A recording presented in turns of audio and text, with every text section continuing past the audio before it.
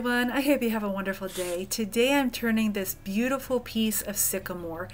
As I'm turning this, you will see this piece reveal itself in this magnificent piece of wood. It has so much characteristics in it.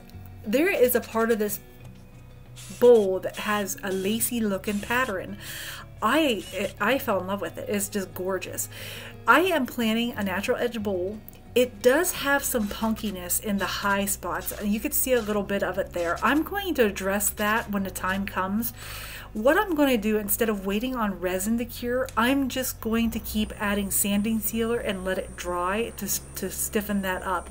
I don't have anything else in my shop at this point, so I'm just going to try sanding sealer. Instead of running out and trying to find something that will do that, I'm just using what I have available. And I know that there's going to be a lot of comments about, well, you should have used this, you should have used that. Well, I'm using what I have available, and that is sanding sealer. So with that being said, I really hope you guys enjoy this. I'm going to true up the outside of it. We will get working on the bottom of it to get that tenon established. We will work on the rounding the bottom part up to the sides to get this bowl started to look like a bowl on the outside, and then we will flip it around and work on the inside. I want to touch base with everyone that's subscribed to my channel and not subscribed to my channel. I really appreciate each and every one of you that is subscribed to my channel. If you are not subscribed to my channel, please consider doing so. I know that in the last 28 days, I was looking at the analytics, and I am at 31% is not subscribed, 53% is subscribed. If I could reach out to the 31.1% of you that is not subscribed to my channel, I would really appreciate you guys giving me a chance. Subscribe to my channel and hit that notification bell so you can come back every week and watch me. I want to be able to reach a wider audience, and I want you guys to be part of that as well. So if you are new and you watch me weekly and you haven't subscribed, please do that for me. Hit that subscribe button, hit that notification bell, leave me a comment, let me know if you're new to my channel. That way I can give you a shout out in the comments and welcome you as well. Alright guys, this is normal speed. I wanted to share that with you as well. I will jump back in here in a little bit to kind of let you know what I'm doing with this piece. I really hope you enjoy it.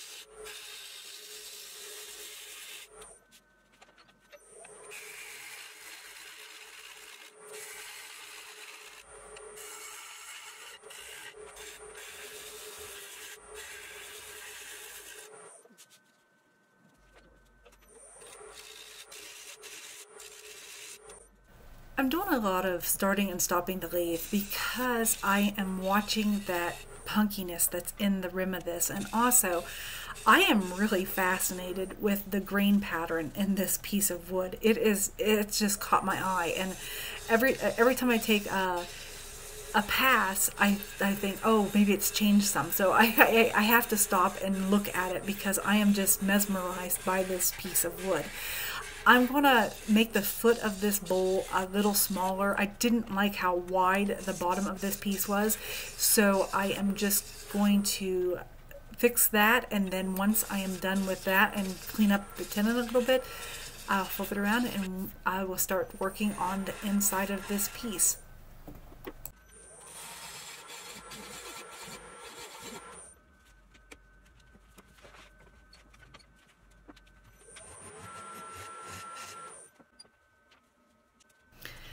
I'm using my parting tool because this rim is so uneven, just to kind of mark out a reference point for me to start hogging out the inside of this bowl.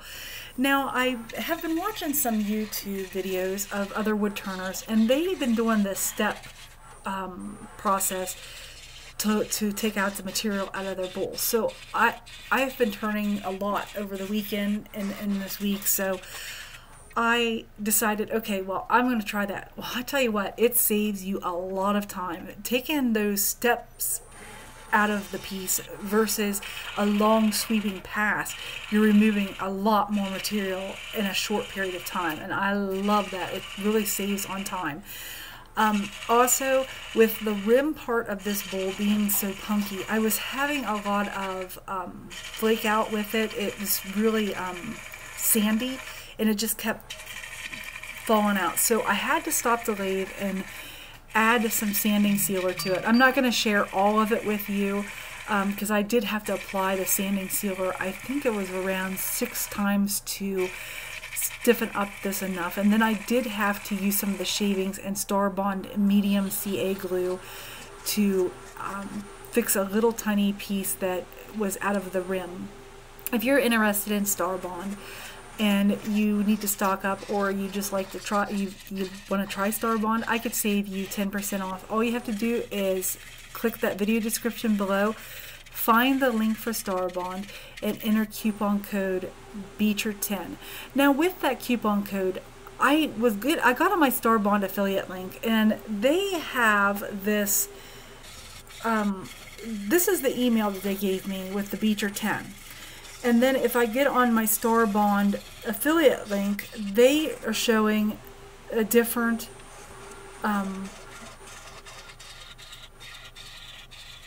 code, and it's T Becher, and I don't know which one works and which one doesn't. So I'm going to get a hold of Star Bond. So at this point, I've been saying Becher10. Just use that one, and I will contact Star Bond to find out exactly what my code is, because I know that the guy that that my husband is communicating with in emails, he is no longer working with Star Bond, and he gave that code. But on my affiliate link, it's showing a completely different code. So I hope that code's working. I hope you guys are saving, 10% off. That would really hurt me if you guys wasn't able to save a little bit of money. So I will make sure that I get in touch with Star Bond to find that out, to make sure that the savings is there for you to use. I'm just going to finish up the bottom part of this bowl. I'm going to make sure I can get it as evenly as possible, because like I said, it is very wet yet. It is 28% moisture, and as I'm turning this, I could feel the mist of wetness coming and hitting me in my shield and on my hands and stuff. So I definitely want this to be as even as possible so that way it dries evenly. Alright, I will jump back in here in a little while to kind of let you know what I'm doing with my finish.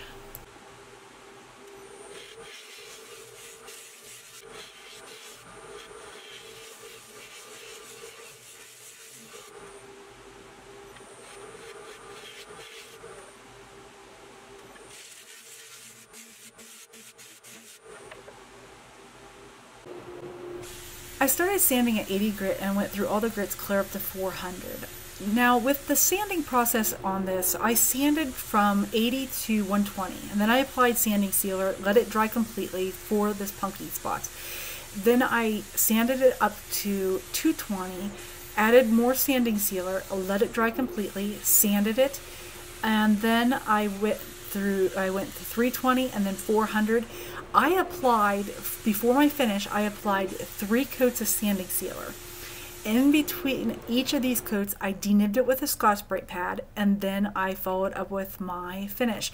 Now, I was happy with the rim of this, but I decided to go ahead and torch it.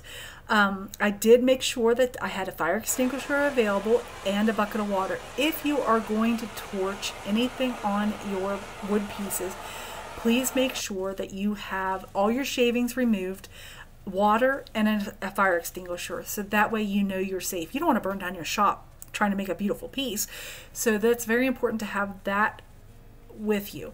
Now, I did sand back the rim because I didn't like the darkness. I like the patchy look of the rim. And then after I was done with all that, I blew it off with the air hose and then wiped it back with denatured alcohol before I applied my first coat of sanding sealer. Now, I did apply a total of 3 coats of sanding sealer. I let each coat dry completely.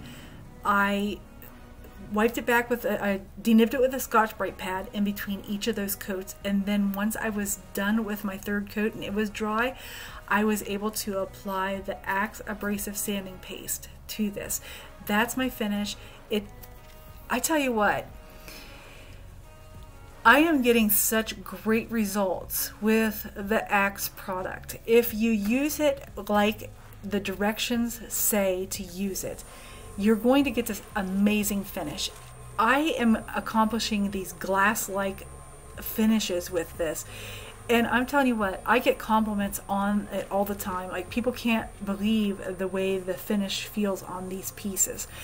That's how well this finish works. So if you are interested in Axe and you would like to save money, I could save you 15% off. All you have to do is enter the coupon code TANYA15 at checkout. You will find that link in the video description below. Guys, we are at the end of this video. There is glam shots at the end. I hope you guys enjoyed this. Please give me that like, leave me a comment, let me know what you think, and if you're new to my channel, please consider subscribing and hit that notification bell so you never miss out on any of my videos. I will see all of you guys next week. Until then, goodbye.